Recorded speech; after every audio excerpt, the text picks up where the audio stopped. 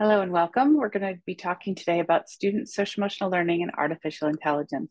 I'm Laurie Guion, and in my role, I support districts on using technology effectively in the classroom. I want to start by just talking about social emotional learning and the CASEL framework.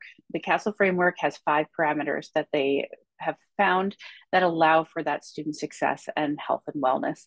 They are self-management, responsible decision-making, relationship skills, social awareness, and self-awareness. There have been hundreds of independent studies that have looked at what the importance of social emotional learning is and how it benefits our students. And there are 4 core areas that they have found that it can be very effective in helping. And one of them is academics, in their mental health, in their development of skills, and it can also help with their school climate. So, how does artificial intelligence fit in within this CASEL framework? Well, there was a study done in 2019 around mental health and the decline that we've seen over the past few decades. And it came down to one really important thing: play. We don't allow our students to have independent play anymore without that direct oversight. So we have an opportunity here as we're learning about artificial intelligence to bring back play into our classrooms, obviously with the parameters. So I want to show you a quick video that you see on your left. So this student is using something called reflective AI. It is self-driven, where he can work on his skills, but he can do it on his own and independently. And then the student on the left is still getting the support he needs as he gets stuck.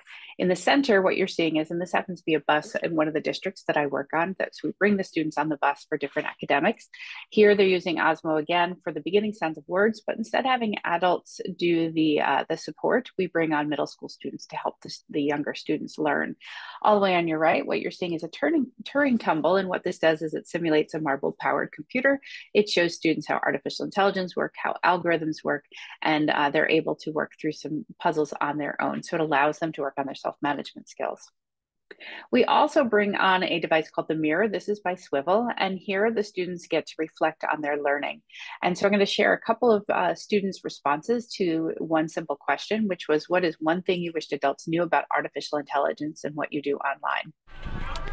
I wish that they knew that AI actually teaches you instead of AI distracting you.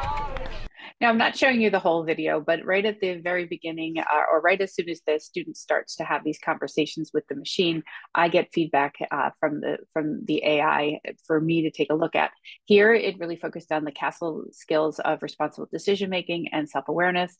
It told us immediately that the students found that AI could be educational. She had some curiosity, and then it also gives information to the students I wish.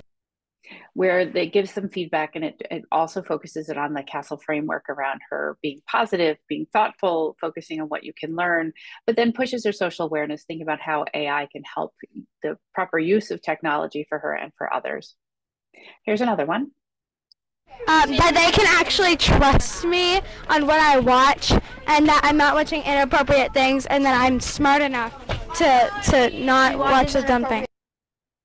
So here, the student immediately, I was told from AI that they felt they can be trusted, but they had some wonderments, and they wondered about some monitoring capabilities later on in the video.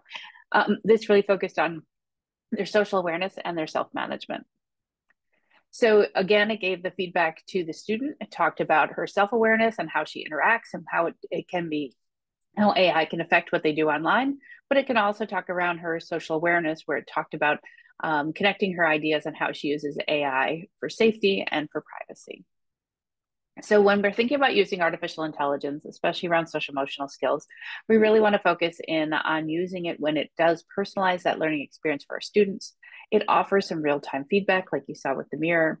It gives you data-driven insights, and anytime that you can combine play in order to help build those SEL skills. Thanks so much for listening.